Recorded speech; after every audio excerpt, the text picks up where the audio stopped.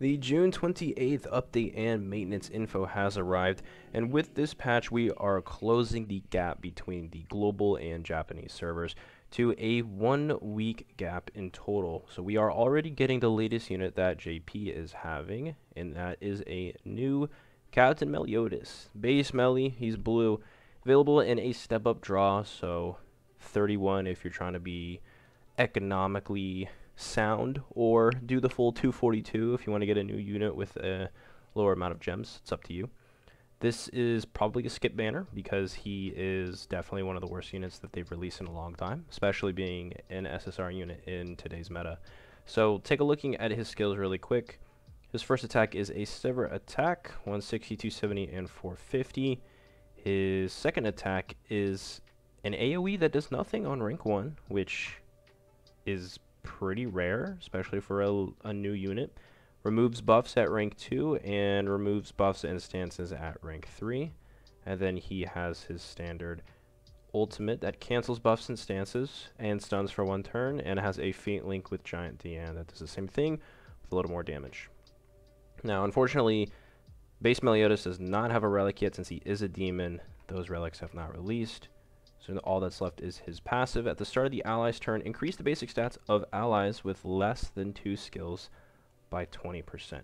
I think this is similar to Nanashi's passive, which scaled based off of having X amount of cards in hand. However, Nanashi's buffs were blue.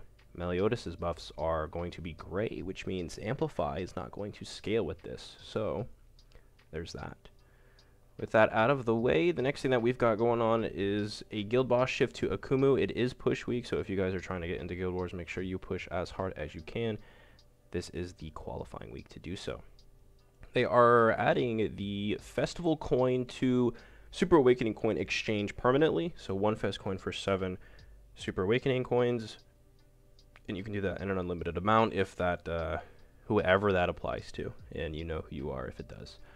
Bug fixes. Some artifact set bonus descriptions were not displaying correctly. That is currently active with the tally. HP recovery set, the tally set. Mark the tally, or something like that, with bond in it.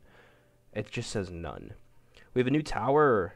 It's event tower, not a tower reset. So this is pretty much aimed at some random rewards, which they could have revamped this. They could consider taking out these gear selectors for some UR pendants, since that's a thing now. They could consider taking out these books for original Demon Fire, or the gold even. Maybe add more than just 3 5-star XP pots, maybe make this 6. Who knows? You know, there's a lot of things they could have done here. But I guess it's still free rewards. There's a new coin shop event up to July 26th. You can exchange 2 festival coins for a UR pendant. So that is probably one of the most exchanges of all time. That's definitely an exchange. Fort Solgris has revamped its daily rewards again. A hammer now. Woo.